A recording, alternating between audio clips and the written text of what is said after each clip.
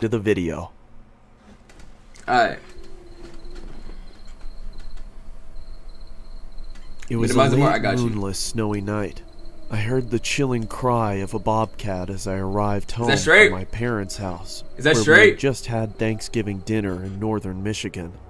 Exhausted, I had finally made it to my bed when my pregnant girlfriend asked for nacho cheese munchies. Reluctantly, I laced up my boots and went to my car.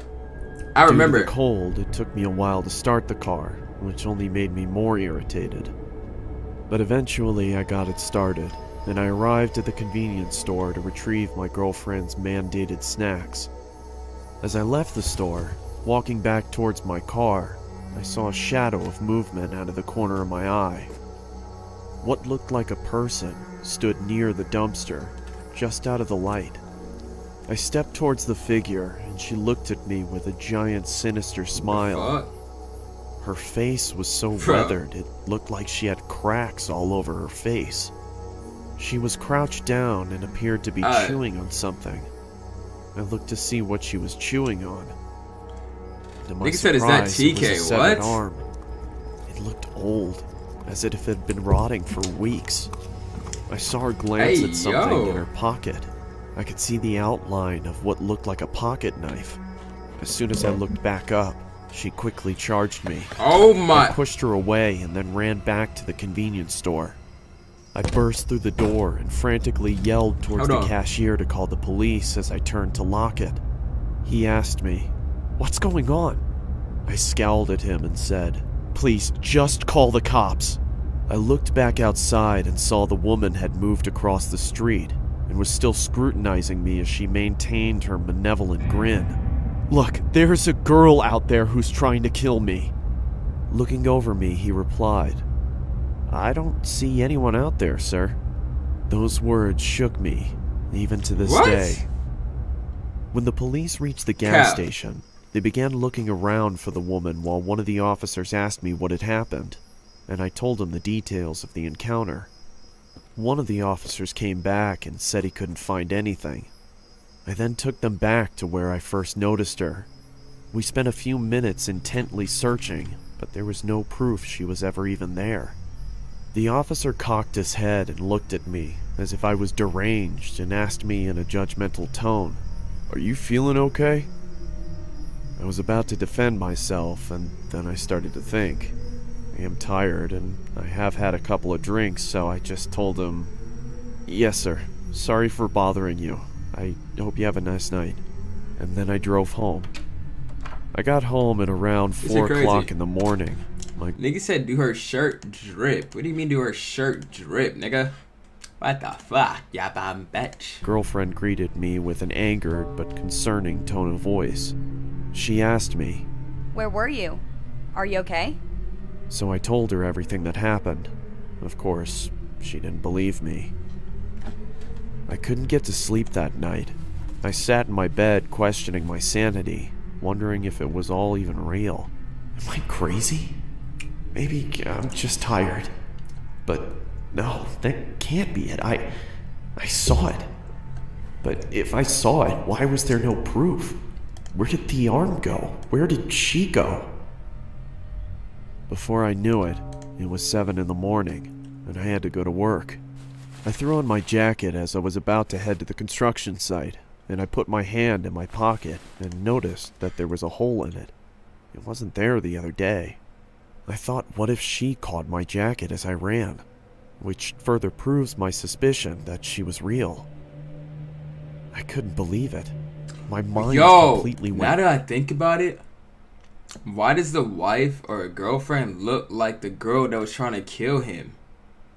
Maybe I'm thinking too deep. Maybe I'm thinking too deep. But like, bro, am I lying? Like, she looked like a cleaner version. Wild. Until my girlfriend kissed me goodbye. I told my friends at work what had happened. I'm onto something. I could be. Listen, Detective Ximey had IQ, nigga. Detective Ximey. This is Detective Ximey talking. About it the entire day. But I had my bowling tournament that day, so that gave me something to look for. Yo, chat. My fault for pausing, but now that I know I can play the game like this, You know how often I'm not about to have this cam? I mean, like the lights flashing on me, OD. Like now I know I forgot it fits my cam, but yeah. Forward to. They all look the same, nigga. I got home hey, and hung listen, my I might be vest on and to jacket up and rapidly put on my bowling shoes and got my bowling ball. My girlfriend looked at me with a pleasant smile and said, When will you be back? "Probably around 11. When am I dropping another video? Don't be In like long. 2 days or tomorrow. I won't, don't worry." At around 10:30, the tournament had finally finished and we had won. I was so thrilled I had forgotten about the woman. As we were leaving, I noticed something at the other end of the parking lot. It was that psychotic woman. Hey. We stared at each other for what felt like an eternity.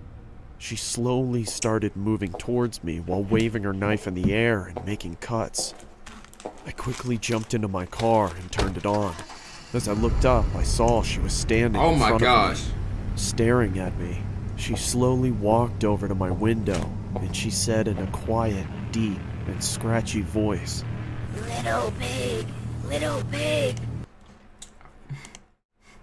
Bro. Hell no, nigga. I'll be down. I'll be down. I'll be down. Let me in. I was frozen in fear, but I snapped back to reality when she banged on the roof of my car, screaming. I quickly slammed my foot on the accelerator and didn't let off it until I couldn't see her anymore. When I arrived home, I told my girlfriend what had happened. Like last time, she didn't believe me. Why is it, bro, if your girl don't believe you, if your life on the line, you telling her your life on the line, bro, get a new girl.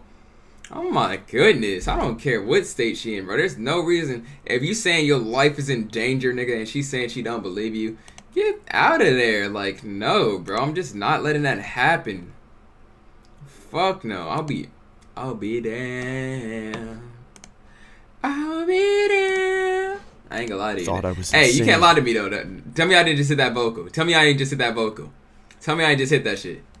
Come on now. But I tried to forget about it and get some sleep.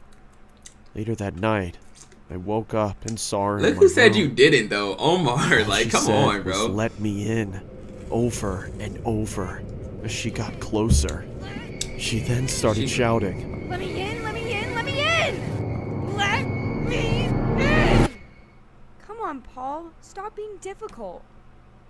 I told you! I was told wondering how in you! the world my girlfriend hadn't heard this going on. Wait, no, I didn't. Wait. The woman was right next to me and held up a knife to me. That's when I fainted. I woke startled in my room, dripping with sweat.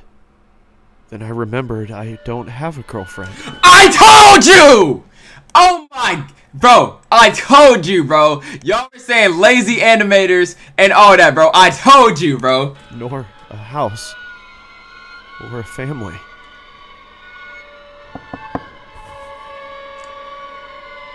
Come on, Paul. Time for your morning meds. Let me in. Slap her twice. Slap her 3 times. Hit her with a right hook. Now she ain't mine.